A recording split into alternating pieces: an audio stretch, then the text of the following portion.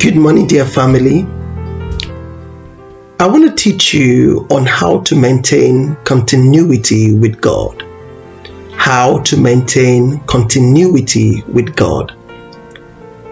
Our scriptural text for this message is Acts chapter 11 and verse 23. Acts chapter 11 and verse 23. The Bible says, when he came and had seen the grace of God, he was glad and encouraged them all that with purpose of heart they should continue with the Lord. This is Barnabas encouraging the believers in Antioch that with purpose of heart they should continue with the Lord. How do you maintain continuity with God, or how do you continue with God? Number one, you need to have a heart for God. You need to have a heart for God. Barnabas said to the believers in Acts chapter 11 verse 23 that with purpose of heart they should continue with the Lord. Barnabas mentioned the heart before he mentioned continue, meaning to continue with the Lord, your heart must be involved. Let me say that one more time. To continue with the Lord, your heart must be involved. Jesus said in Matthew chapter 15 verse 8, these people draw near to me with their mouth and honor me with their lips, but their heart is far from me. What is Jesus saying? Jesus is saying, yes, I can hear them singing Hosanna to me, but their heart is not with me. They are only interested in what I can give to them, the bread and the fish. They're only interested in what I can do for them, the healing, the miracles, and the signs and wonders, but their heart is not with me.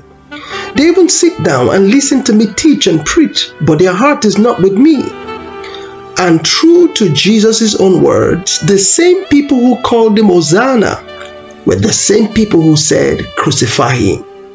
They were with him, but their hearts were not with him. And as a result, they did not continue with him. Child of God, let me speak to you. If you will continue with God, you've got to have a heart for God.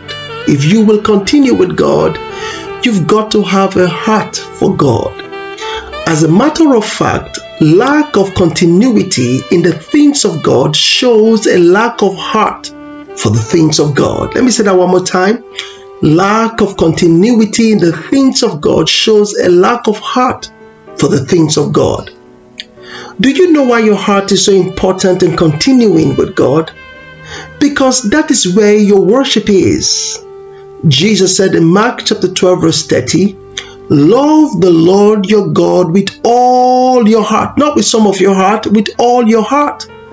But there are so many things contending with the love of God in your heart, so many things competing with the love of God in your heart. That is why you've got to make up your heart to continue with God, or you will not continue with him. So, child of God, to continue with God, you need to first and foremost have a heart for God. Let's talk again tomorrow on this subject. God bless you. I'm coming back to the heart of worship, when it's all about, it's all